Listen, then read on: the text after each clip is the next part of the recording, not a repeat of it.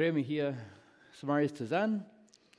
Ich dachte, dass das Lied, was wir dort gesungen haben, ich weiß nicht, mir ist das eins von bisschen schwer, Plattdeutsch zu singen. Ich kann nicht so busig Plattdeutsch lesen, aber mir hat das schon und ich probiere das zu lernen, dass ich das nach nu komme. So, vielleicht seid ihr alle viel wieder daran als ich, aber Plattdeutsch vertalen ist mir viel leichter als lesen.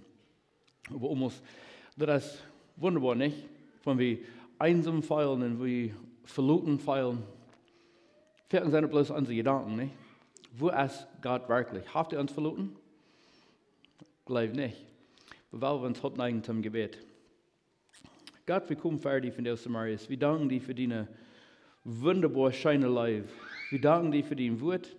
Und ich frage, muss die segnen, dass ich nicht ein Stich sein von dort, was die Weste uns von dir vertrauen. Ich frage, muss die durch mir reden und auch uns alle Verständnis geben, nicht für dort, was ich will sein, aber was hast du, Gott, was hast du für uns alle von dir? Muss die Namen verherrlicht werden, muss die uns Aufmerksamkeit schenken und uns segnen, dass wir können verstehen, was die für uns hast. Und wir danken dir und luden dir an in Jesu Namen. Amen. So, wenn ich eine Bulletin ankicken, dann will ich sagen, du hast keinen Titel für die Botschaft von dir. Und dann von ich reitmerken, das letzte Ding, was dann ankommt, ist nach den Titel, oder was einmal den Titel für die Andacht, was ich will bringen. Und nach Mut kommt das mal Samaris, oder vielleicht Lut zu Uwes, und das ist dann zu Lut zum Nennen. Und das ist nicht so wichtig. Aber wenn ich einen Titel schenken, dann würde ich das da handschreiben, das ist das. Was weißt du verhebst? Oder was weißt du? Und die sagen, dass viel mehr wird, wer die weiß, oder wer die kennt, das was die weiß, das viel mehr wird. Aber was weißt du?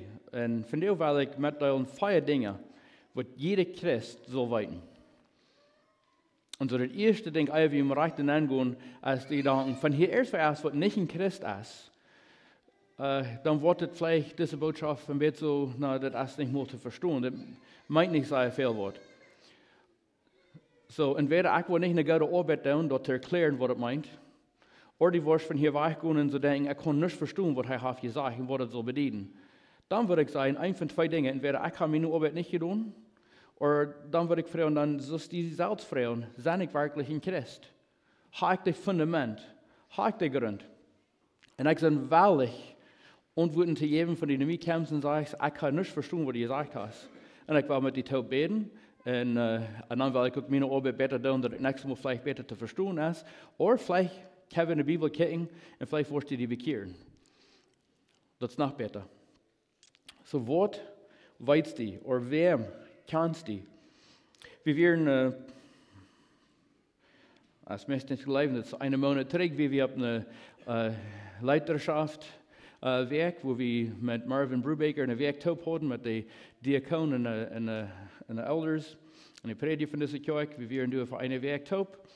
Und ein von den Dingen wären Dinge, die ich auch wisst, aber eine neue Perspektive, eine neue Weg von den neuen Kirchen, zum Deiperen angehen und was Dinge. Aber das ist wenigstens ein Ding, was ganz nie wäre für mich. Und ich kann nicht ab hier mit unterdenken, das dreht immer weiter hier bin. Und das gibt mir Mut. Und das gibt mir Kraft für mein christliches Wandel. Und ich hoffe, dass ich dort mitteilen kann. Ich tue das nicht sehr leicht, dass dort, was ich von einer Konferenz habe gelehrt, dass ich dort will mitteilen oder was immer. Ich weiß nicht warum, aber ich gleich selbst erst für die Bibel zu finden. Aber das wird so nicht und so abfallend. Ich dachte, was von du winkst 2 Menschen in dieser Kirche, wird das nicht euer gesehen haben, dann hast du doch auch wert, das mitzuteilen. Und so du winkst, will ich das mitteilen von dir.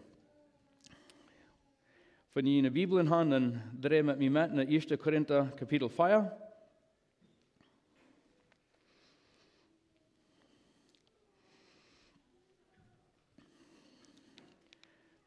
Und ich würde dann die ersten 4 Vers, würde ich hier so Hochdeutsch lesen und dann probieren dort ein Plot davon zu vertalen. So, 1. Korinther Kapitel 4, das heißt es das. Dafür halte uns jedermann für Christi Diener und Haushalter über Gottes Geheimnisse. Nun sucht man nicht mehr an den Haushalten, denn dass sie treu erfunden werden. Mir aber ist eins Geringes, dass ich von euch gerichtet werde oder von einem menschlichen Tage. Auch richte ich mich selbst nicht. Denn ich bin mir nichts bewusst, aber darin bin ich nicht gerechtfertigt. Der Herr aber ist der mich richtet. Darum richtet nicht vor der Zeit, bis der Herr komme, welcher auch wird uns Licht bringen, was im Finstern verborgen ist, und im Rat der Herzen offenbaren. Alsdann wird einem jeglichen von Gott Lob widerfahren. Wer kann hier die sehr gut verstehen? Also zu verstehen, was du los? Gut. Was kicken mit schaftige Gesichten, was ein bisschen nicht ganz so schaftig. So wird das sein, was du meinst. Er fängt an zu sagen, er sagt, Lut und die Menschen uns das ankicken.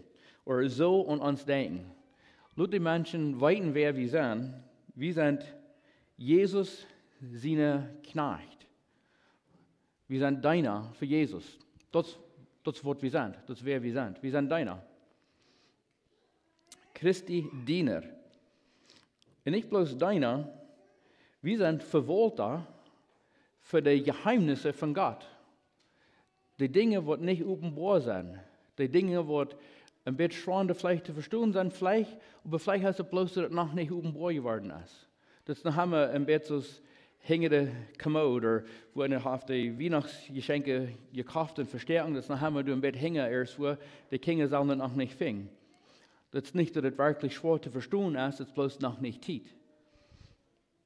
Die Verwalter für die Geheimnisse von Gott.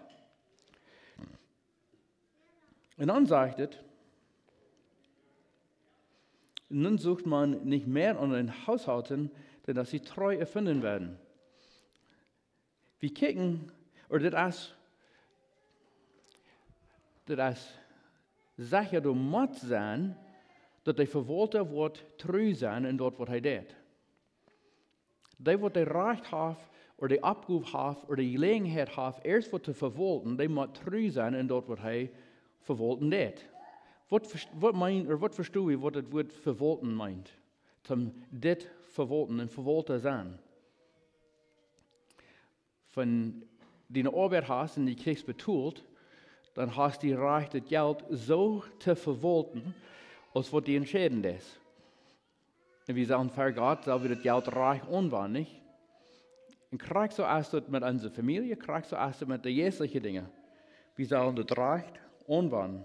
Und verwalter der dort anwenden, ein weicher der andere. Und hier sagt dann Gott sein Wort, was es wichtig ist, dass der Mensch, der Reich hat, dort anzuwenden, dort zu verwalten, dass er wird treu sein in dort, was er tut. Sei wie treu. Und dann geht es wieder und sagt, mir aber ist ein geringes, dass es nicht sehr groß, das sind sehr kleine und geringe Dinge, von Akwa von Jünd gerecht worden. Von ersten anderen Mensch wird mir, Paul sagt, von ersten anderen Mensch wird mir rechen, das ist vor allem ein ganz geringes, kleines Ding. Das tust am meisten nicht mal an.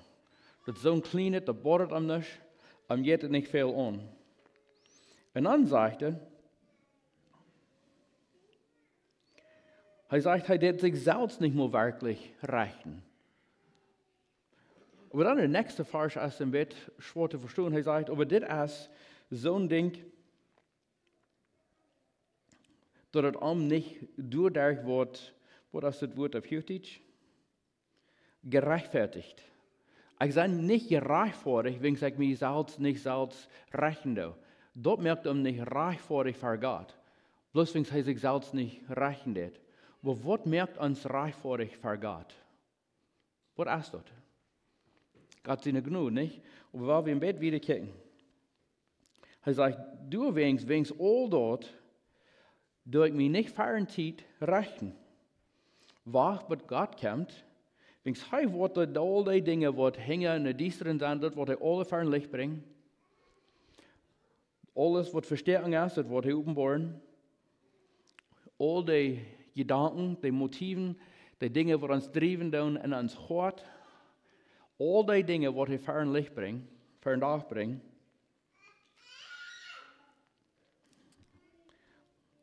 En waarom wil hij dat doen? Wel, we worden bij Luther terug naar deze idee komen. So ik ga dan hier zo wat vragen. Weet die verhebt wer die bas? Weet die wer die bas? Als die dat klaar, dat die dat weet, krijgt wer die bas? En die wordt zeggen wat die noem is, en die wordt vielleicht kan zijn, krijgt wer die naar ouderen zijn, die wordt vielleicht kan zijn, wo die bas abgewassen, aber wer bast die? Ja, ik ben Billy Redekop. Aber wer zijn ik? Werkelijk wer ik zijn, wat het meeste weet heeft, is dat ik zijn Jezus zien, God zien kind. Niet geboren, der zien genoeg. Dat is wat wichtig is. Voor mij, het tweede wichtigste ding is dat Annie is mijn vrouw. En dan, ik heb nog 5 wonderbare kinderen. Ik heb wonderbare ouderen en schwierouderen en geschwister. En ik ben in een kerk waar de mensen zijn waarlijk mij verantwoordelijk te houden. En die laten mij ook verantwoordelijk houden. En we gaan live en we schaffen het op. Dat zijn ook wichtige dingen. Maar het nummer 1, de wichtigste ding is, ik zijn, wer ik zijn, wegen Jezus, wegen God. Weet we dat? Weet we dat? Als dit de waarheid in ons leven, van het in 2 Petrus 1, vers 3 en 4, dat zegt, en dit wil ik bloos op plot iets even zeggen, so dit wil jemand in jene Bibel lezen, dat het waarheid is, wegen ik wil het niet direct lezen, ik wil het bloos van Hochdeutsch en van Engels even zeggen te plotdeutsch. Door nu zijn göttlichen Kraft heeft hij ons gegeven alle dingen wat ons zum leven en te göttlich leven, dat heeft hij ons alle gegeven. Daar de erkenntnis van den wat ons geraubt heeft, naar heiligheid en tugend. Door nu dit, hierdoor zijn gegeven ons zo'n grote, diepe, wunderbare Versprechungen, dat durch diese Dinge wir können teilnehmen an Gott seine Natur, wegen wir haben von dieser Welt ihre Dinge, die vergehen und verschwingen, dort haben wir können in den Stich gehen, und nicht haben wir können Gott seine Natur, haben wir können teilnehmen daran. Ist das nicht wunderbar? Als dort, was in uns Leben passiert, kostet das selbst mitteilen, durch Gott seine Gnade, ja, das ist, was in meinem Leben passiert, oder nicht? Wenn nicht, dann bitte wacht nicht mit morgen, aber die Zeit nimmst, um das wichtig zu nehmen. Wer bist die? Weiß sie, wer die bist? In Psalm 100, Vers 3, das sagt es dit. Kann sie das nicht, weiß sie das nicht, dass Gott, der Herr, er ist Gott? Weiß sie das nicht, dass er hat uns gemerkt, nicht wie uns selbst? Wir sind seine Menschen, wir sind sein Volk, und wir sind der Schub von seiner Welt. Das ist wer wir sind. Wir sind seine Schub von seiner Welt. Gott hat uns gemerkt. Wir haben uns nicht selbst gemerkt. In Johannes 3, Vers 16, dieser Vers kennen wir vielleicht alle, oder meist alle auswendig. Also hat Gott die Welt geliebt, dass er seinen eingeborenen Sohn gab, auf das alle, die an ihn glauben, nicht verloren werden, sondern das ewige Leben haben. Ich kann es nicht auswendig auf Hochdeutsch, deswegen muss ich das lesen. Aber was sagt das? Wenn Gott lieb hat für die ganze Welt, schickte seinen Sohn, dass der Glauben an ihn, wir brauchen nicht verloren gehen. Aber wir können das Leben haben. Das ist nicht, dass es nach einem Tag wird kommen, das ist, wir können das Leben kriegt nie all haben. Das kriegt nie hier ab jeden, fängt das all an. Einmal dann lesen wir dort und dann denken wir nicht an, was der nächste paar Vers sagt.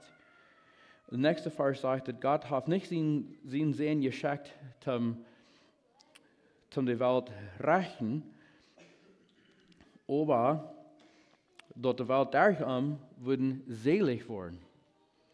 Dass die würden selig werden. Darum. Und dann der 18. Vers sagt, und wer an ihm glaubt, die wird nicht gerecht werden. Aber die wird nicht glaubt, die ist nie all gerecht. Und Gott sehen Sorgen als nie all even am. In vers 36 sagt het weiter. Hij wordt geleefd aan den Zoon, die heeft het eeuwige leven. Die heeft dat. Dat zijn woorden bedeutet als krijgt niet al. Die leven heeft eine in diesem Moment al. Van hij aan den geleefd. Aber wer niet aan den Zoon geleefd, die wordt het leven niet meer zijn. En God zijn Zorn blijft eeuwig aan. God zijn Zorn. Ik weet niet, eerst wie hier heeft jemals eerst mir zijn van de Zornig is.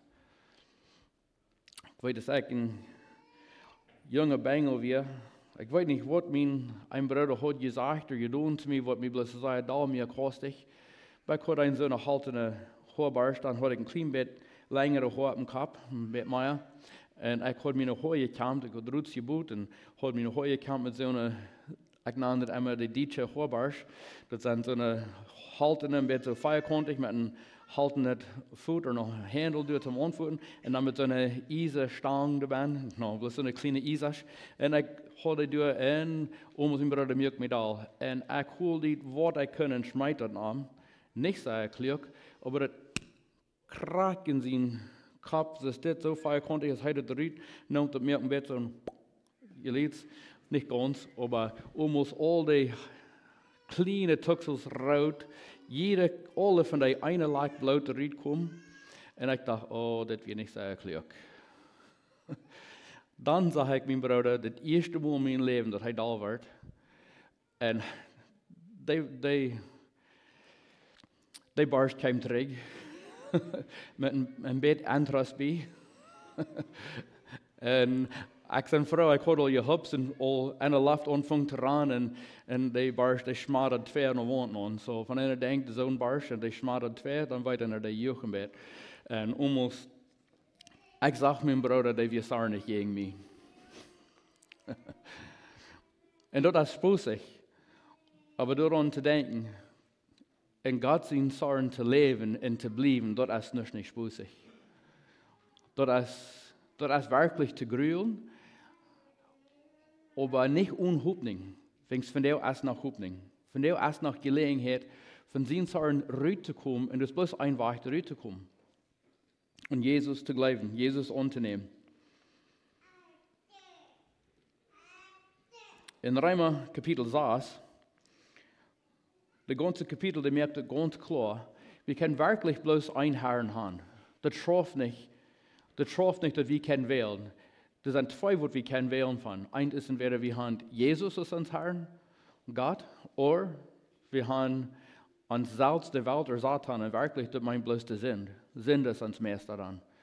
Wer will wir haben? Jesus, Gott, oder will wir uns selbst auf dem Thron hanstellen? En ons zelfs aanbidden, of zin aanbidden. Wer will wir, was ons Meister haben? Römer 6, Vers 16 sagt, wisset ihr nicht, welchem ihr euch begebet zu Knechten in Gehorsam? Das Knechte seid ihr, dem ihr Gehorsam seid, es sei der Sünde zum Tode oder dem Gehorsam zur Gerechtigkeit. Da sind bloß zwei Dinge zu wählen. Entweder wir wollen Knecht sein für die Sünde, en dat leidt wat de dood. En dat is de eeuwige dood, wat het ervan vertaalt. Niet bloos, niet voort, je hebt één, we worden alle sterven. Maar dat meint het eeuwige dood. Of, weil we dat in leven dat, weil we dan gehoorzaam zijn, zum Gerechtigkeit. Zum gerecht zijn. Gehoorzaam zijn zu Gott. Gott sagt, komm. 1. Korinther 4, Vers 1, het eerste part van dat sagt, laat die mensen ons zo anerkennen, als deiner van Jesus. Paulus wist krak wer hij weer. Weet je? Weet ik wer we zijn? Beste een knecht Jezus. De tweede vraag wat ik heb is, wat zal een knecht van Jezus dan doen? Wat is wichtig dat een knecht deed? Van een mensen kan leert en een haft, een toekomstig mens, van een niet zo goed kan, besonders ik zijn niet sehr fertig, du weißt, wo die Frühmenschen so eine vertalen haben, aber von Mann dann fängt eine Messwurz einmal an, so steht, oh, so was ist die? Oh, ich do Hisebieren, oder ich do mit Zement troffen, oder ich do Pied belehren. Ich weiß nicht. Almost, was immer einer deed, dort wird einer deed, dort als sei leicht von so einer Dinge zu vertalen. Dort wird einer schroff, dort wird einer verkannt. Aber was deed dann in Knecht von Jesus? Was ist du dann das wichtigste Ding? Und besonders hier so der Red von, in der zweiten Part von 1. Korinther 4, Vers 1, der Red von in Haushalter, in Verwalter. Und Lukas sagt hier in Vers 1, Jesus vertelt hier so, und er sagt von das, er sagt, aber sprach zu seinen Jüngern, es war ein reicher Mann, der hatte einen Haushalter, der ward von ihm beruchtet, als hatte er ihm seine Güter umgebracht. Sie, dieser Verwalter hat sein Meister sein Geld reich angewandt und hat ihm ein Bett in den Grund angebracht. Hat ihn sein Finanzielle mit raufgebracht. Was immer das wird, was er hat er raufgebracht. Und nie sagt er wird, okay, nie wird jemand kommen und berechnen, was er gegangen ist. Wenn seine Arbeit ist nicht da, er wird nicht mehr für mich schaffen. So, je hebt een beetje een beeld van wat een verwalter is. Die heeft recht en die heeft de macht en die heeft gelegenheid, wat immer gegeven is, dort te verwalten. En de goal, het ziel is, te zijn dat wieder te brengen. Dat naar hecht te brengen, niet in de grond aan te brengen. En Titus 1, Vers 7, dat zegt, denn ein Bischof soll untadelig sein als ein Haushalter Gottes, nicht eigensinnig, nicht zornig, nicht ein Weinsaufer, nicht raufen, nicht unehrliche Hantierung treiben. Und das redet besonders von den Lehrern von der Kirche, aber ich glaube, das tost an jeder Person an. Das redet davon, dass wir sollen nicht zornig sein, wir sollen nicht bloß für uns selbst streben, wir sollen nicht trinken, wir sollen nicht raufen, nicht andere Menschen verklappen, nicht feten und nicht schlechte Hantierung haben. Nicht einen Kontrakt merken, dass der andere Menschen wird almost kaputt und der eine wird nachher kommen. Oder da wird so eine scheibe Dinge. So, ja, weil wir das taub tun, aber das wirklich ein bisschen scheif und der andere Mensch wird kaputt oder was immer. So eine Dinge sollen wir alle nicht tun. Wegen Jesus sagt es, ein Haushalter, das ist ein Verwalter. Das ist, was wir alle sollen sein. So, was meint er dann, wenn er sagt, dass wir sollen uns Leben so haben als ein Verwalter? Und dann nicht bloß ein Verwalter, aber was von einem Verwalter? Und hier sagt er von den Geheimnissen von Gott. So, was sind die Geheimnisse von Gott? In Epheser Kapitel 1, von Vers 9, das ist eine lange Strip. Wisst ihr doch, dass das Wort Geheimnisse in ein oder andere 27 Mal oder mehr in dem Neuen Testament angegeben ist? Das Wort Geheimnis. Und meist jedes Mal, nicht gerade jedes Mal, aber meist gerade jedes Mal, das hat diese Idee von den Geheimnissen von Gott. Die Dinge, die ein bisschen plätschern, ein bisschen verstärken werden, was Gott will den Menschen offenbaren, und die haben das noch nicht getan. Wenigstens wir noch nicht Weihnachten. Und ich meine das wirklich, dass wir noch nicht Weihnachten. Dass wir noch nicht die erste Weihnachten. Jesus wird noch nicht gekommen, sodass die Dinge wir noch nicht zu verstehen wirklich. Die müssen ein bisschen verstärken sein. Was Menschen kriegen hier und da ein bisschen ein Bild von dort in dem Alten Testament, aber als Jesus geboren wird, dann kamen diese Dinge evident. Dann auf einmal dann merkt es sein, was die ganze Geschichte von Israeliten müssen durchgehen und all diese Dinge, und gerade das sein, wenn Jesus wir gekommen, Weihnachten wir gekommen. Und dann kamen diese wunderbare Geschenke evident. Diese wunderbare Gaben und Segen, was Gott den Menschen wollen geben. Das ist nicht ein Weihnachtsbotschaft, aber du willst halt nicht ein Problem von Geschenken geben um Weihnachten. Das ist nicht wegen der Geschenke, das ist wegen was Gott für mich gegeben hat und wie viel wunderbare Segen und Geschenke, was er mir jeden Tag schenkt. Und die Kinder ein Geschenk geben auf Weihnachten oder meine Frau oder Freunde oder was immer, ein Geschenk geben, das ist ein kleines Bild, wegen auch seine Menschen, die sind mir auch wichtig, Kraxus auch sind wichtig für Gott und er gibt mir auch Geschenke. Du wings, almost. Die Geheimnisse, in Epheser 1, Vers 9 sagt es das. Und hat uns wissen lassen, das Geheimnis seines Willens nach seinem Wohlgefallen, so sich vorgesetzt hatte in ihm. So, was bedeutet? Diese Dinge, die geheim werden, das hat uns geschenkt, das hat uns lassen sein von Jesus. Und ich würde gerne 10 Botschaften bringen, bloß von Bieten, von was diese Geheimnisse sind, aber ich wollte es nicht von dir tun. Aber ich hoffe, ich kann Ihnen Interessen hier abkriegen, dass die wollen interessiert bleiben an das zum Saal zu sehen. Was von den Geheimnissen hat Gott für mich, von dir? Und das erste ist das ewige Leben durch Jesus. Das ist das Fundament. Und von dir kommt es wieder. So, weil wir alle verwollt sind, hast du die besondere Erkenntnis, wo die Kost mit Geld umgehen, dass die Kost wiederkommen, dann siehst du dort wieder andere Menschen mitteilen, dass die würden vielleicht auch besser tun. Aber kannst du Jesus seine Geheimnisse, was er will offenbaren durch sein Wort, dann hast du besonders eine Abgabe, ab die dort mitzuteilen, zum anderen Menschen auch sehen.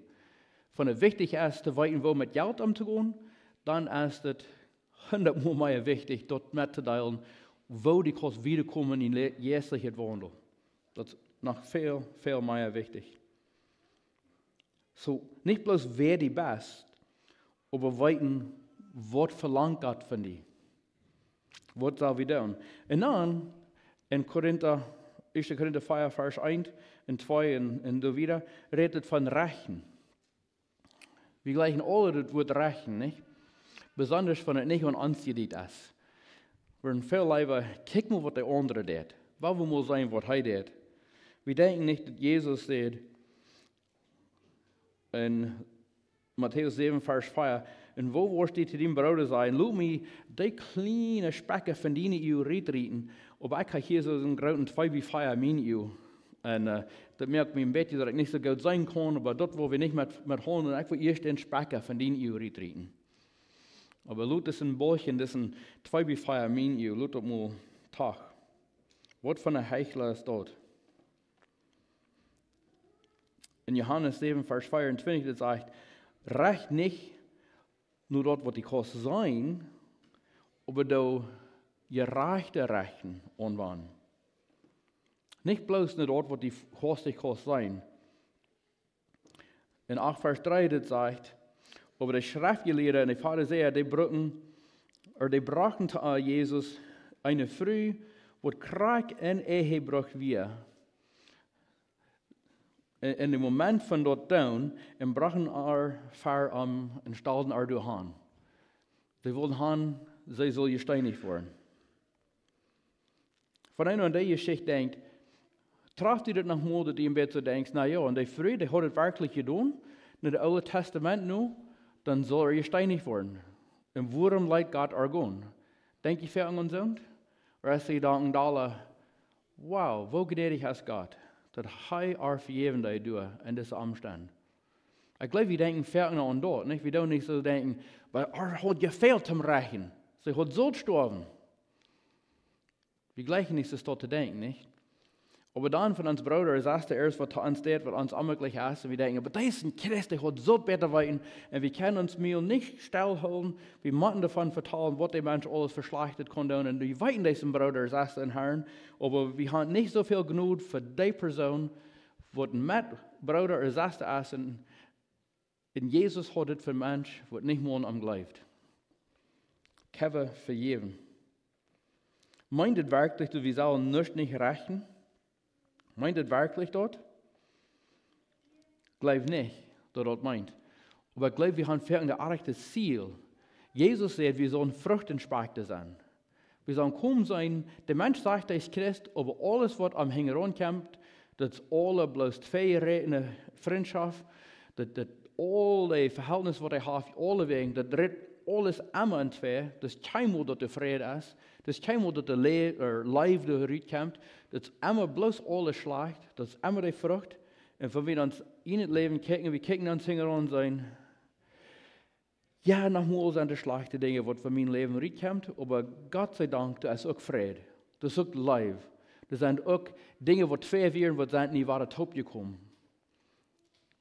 Keine Fruchtenspechte sein. Und dann weit wie verhebt, auf was für einen Grund wir mäten sollen.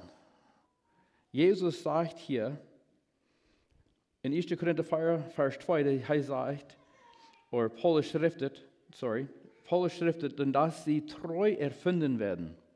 Dat die worden niet gevangen als treu zijn.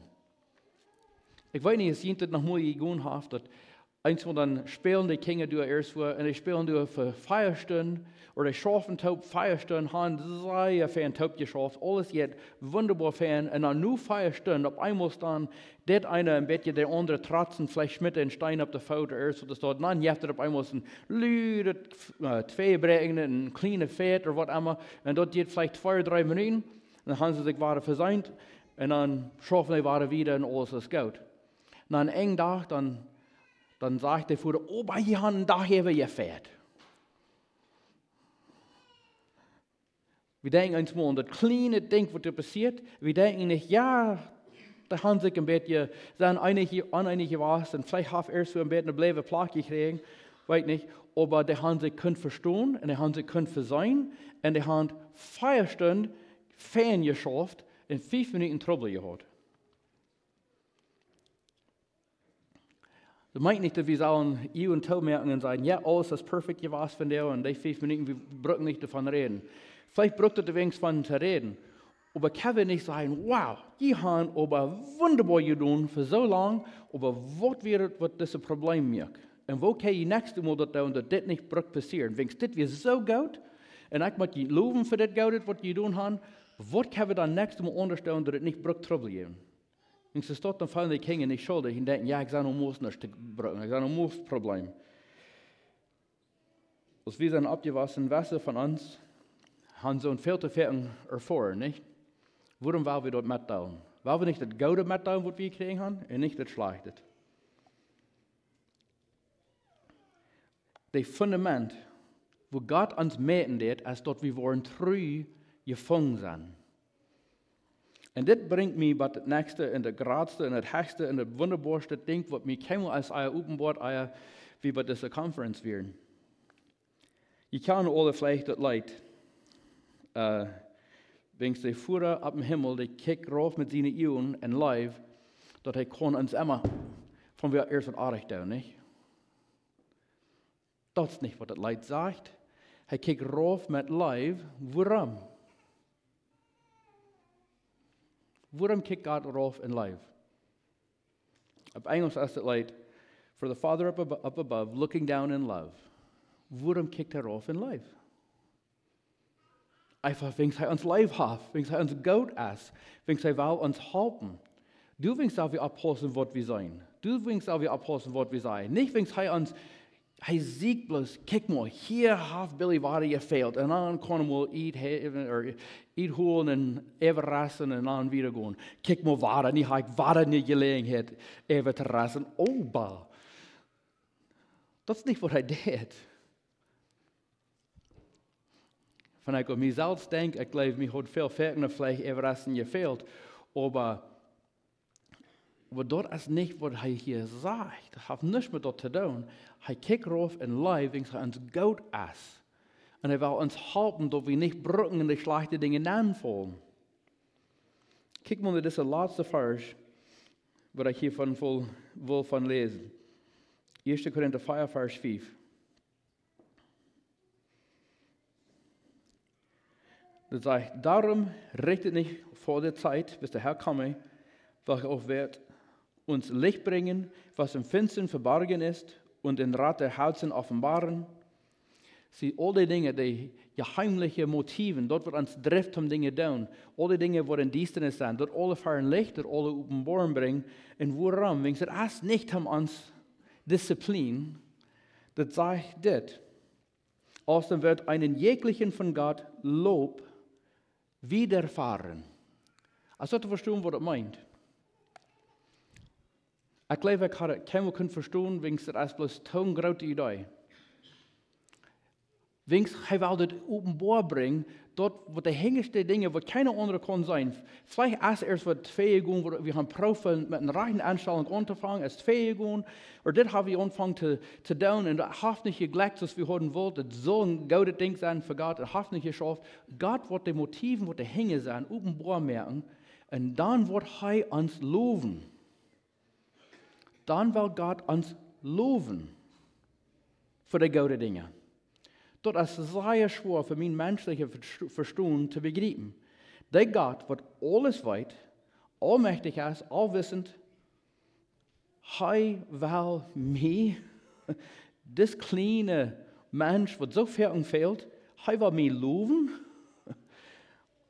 Ich sage das du in der Klasse, wo wir waren, ich sage das hier, ich kann es nicht halten, die coloren bloß rauf. Ich dachte, aber wow. So gut als uns Gott, er will mich loben, er siegt für die Gelegenheit, guck mal, hier bist du treu warst, du bist die treu warst, gute Arbeit du, gut du. Das was er will tun. Wir denken, er will, dass alle Leute für einen Tag kommen, dass er kann uns strafen. Aber er sagt, er tut das, wenn er will uns loben. Ist das nicht wunderbar?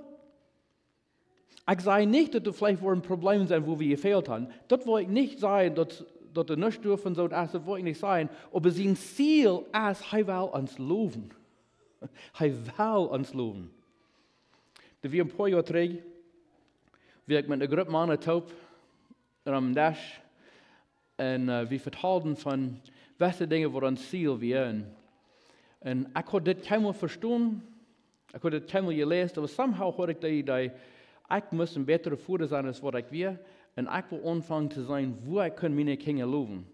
Aber ich weiß nicht, dass das wirklich direkt biblisch wäre, aber mir fällt es so, dass wir ein biblisches Prinzip, das ich kann anwenden, mein Wandel als Vater.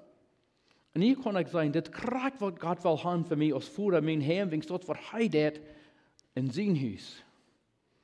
Das ist ein wunderbares, gutes Ding anzuwenden.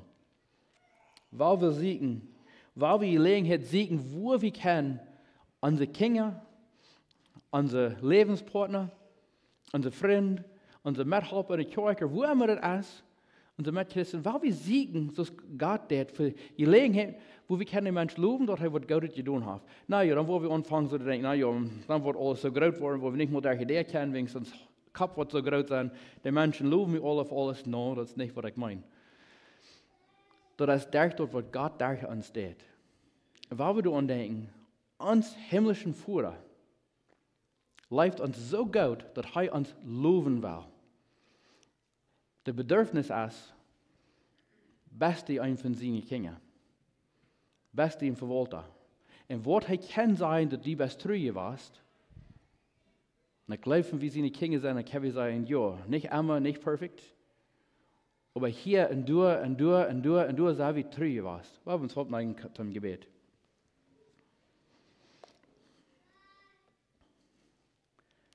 Gott, ich danke dir für dein Wort.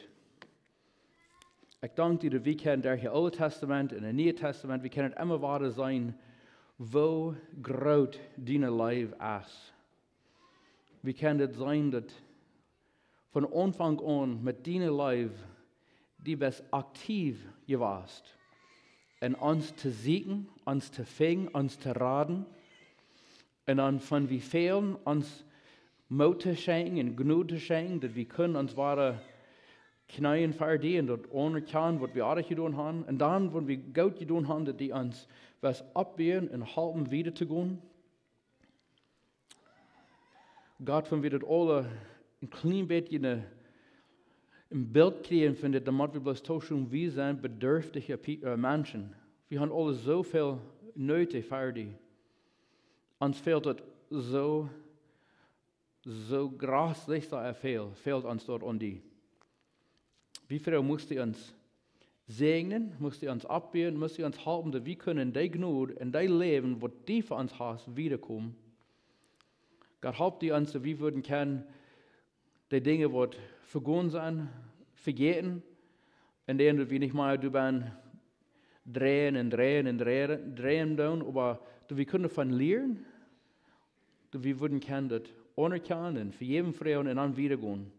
Gott, help die uns, dass wir würden treu sein, mit dort wird die uns vertrauen das.